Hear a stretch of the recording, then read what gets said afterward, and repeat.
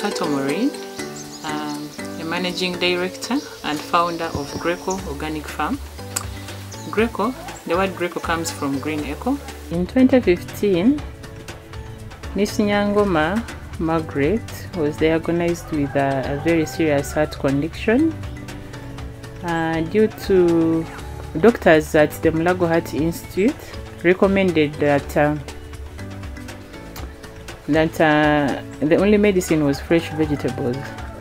Faced with the above situation, I, the daughter Nyakato, I started growing vegetables on a smaller space as kitchen gardens, but it later turned into a business.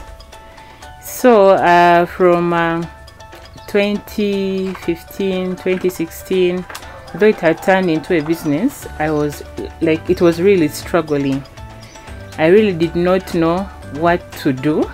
My biggest challenge was land ownership. Yeah, before we didn't own land where we are operating now, we were using rentals. You find today you set up your work, and then tomorrow the landlord is like, I no longer want you here. So we have been starting up over and over again, but today we established. It is not a donation. It is through a network. The caravan was an eye-opener. We were able to go to different farms where we were able to learn different things, and really when we came back we have implemented. Networking is key. During the caravan they taught us that our network is our net worth. Mr. Mugisha connected me to Enable Youth Uganda.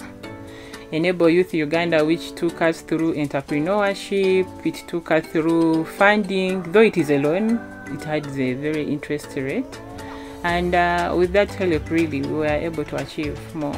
We grow spice or herbs, we do mushroom growing, we do agri trainings, we design kitchen gardens, we have seeds, we have seedlings, we sell fresh vegetables, we as well do value addition.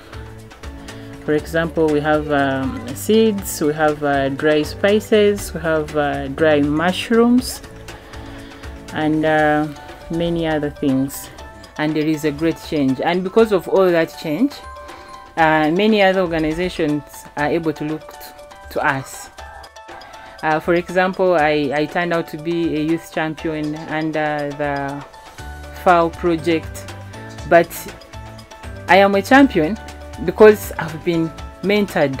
Yeah, the message that I have for the young people is that if you believe, you can make it, and if you persist, you will get there. And the other main message is that I don't take opportunities for granted. For example, I know other people, they take you for a caravan, you go there and learn things, and you just keep them in your head. You don't come back and implement. So it is very key to really take opportunities serious. So I really thank you, Yalta. I thank you all the Yalta team. I thank you, Mr. Mugisha. I thank you, my fellow champions.